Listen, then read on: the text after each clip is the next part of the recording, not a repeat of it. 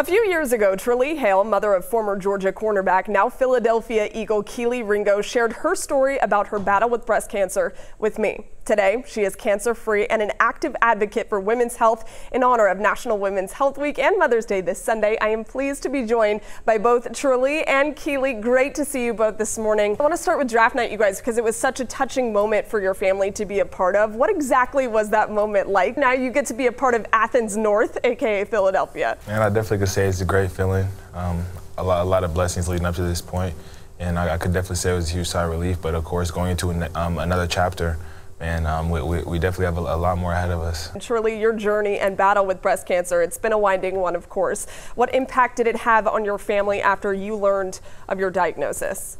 I received my diagnosis actually 9 days after his departure for him to satisfy his commitment to the University of Georgia.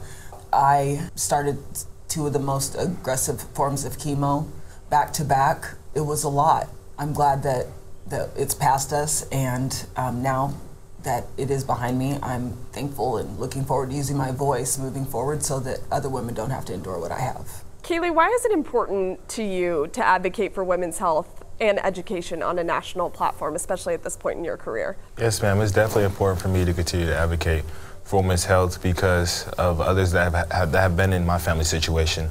I feel like just continuing to be a supporter for them, and just knowing that the things that they have went through are similar to mine, and just the fact that we share that in common. Tralee, you had a really big support from Bulldog Nation the entire time that you had your treatment. I know that that's such a big part of the treatment process. What did it mean to you to have that support? Bulldog Nation got me through some very intense weeks. It was the most humbling and trying time when I came out that I was diagnosed and Bulldog Nation just came together. I am just honored and blessed. I came to the University of Georgia as a Kelee Ringo fan, and I became a Georgia Bulldog fan.